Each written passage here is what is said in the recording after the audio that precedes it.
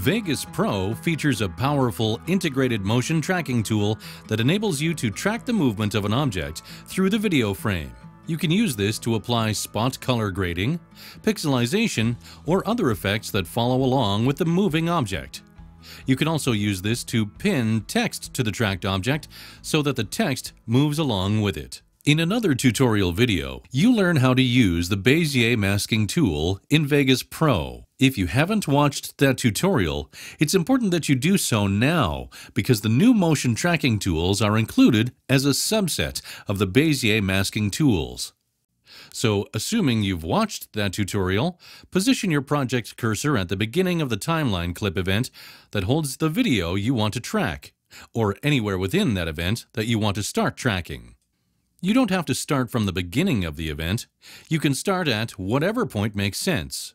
Create a mask over the top of the object in the video that you want to track.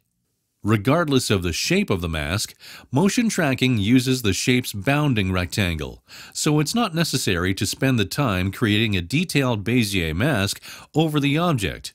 Usually a simple rectangular or oval mask will be perfect for what you're trying to do. In the Bezier masking parameters for the mask you're using for tracking purposes, typically that will be mask 1, click the Tracking Expand button. Click the Start button. A progress bar indicates where you are in the process, and you can see that animation keyframes are added in the animation area of the video event Effects dialog.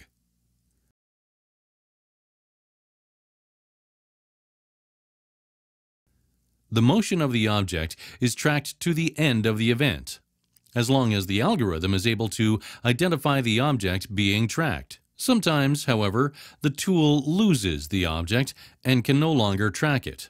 In this case, click the Sync Cursor button at the bottom of the keyframe controller area and scrub the keyframe controller cursor to the spot in the video where the object being tracked is visible again.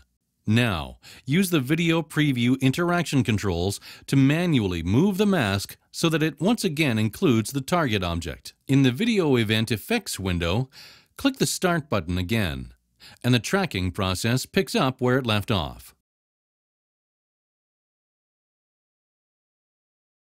Place your timeline cursor at the beginning of the tracked event and play your project. Watch your video preview window to confirm that you are satisfied with the object tracking.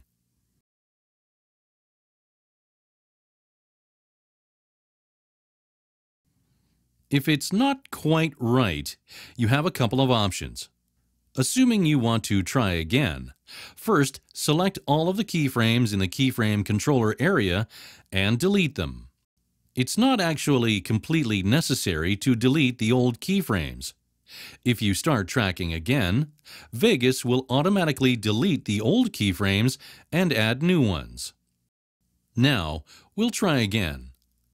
Before you start tracking, click the Options Expand arrow. The Precision drop-down enables you to use higher precision for your next tracking attempt.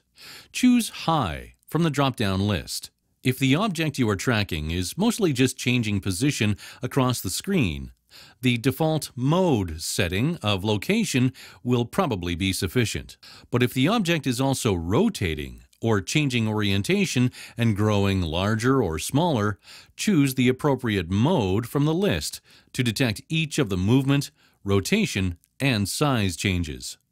Finally, for fast-moving or rotating objects, you might need to lower the keyframe interval so that the tool collects data more frequently.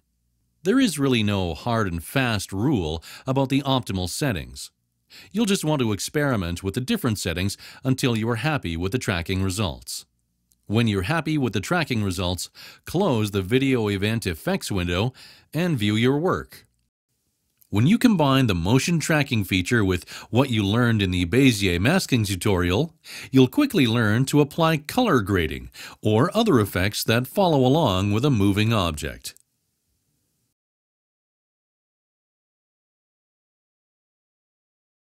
We've included a Vegas script that will allow you to add pinned text. To add a text label to your project that follows the tracked object, choose Tools, Scripting, Add text to motion track, then follow the script's procedures. When you're done, you will have a placeholder text event on a new track above your video. Click the Text Events Generated Media button to access the text controls and enter in the text and attributes you want.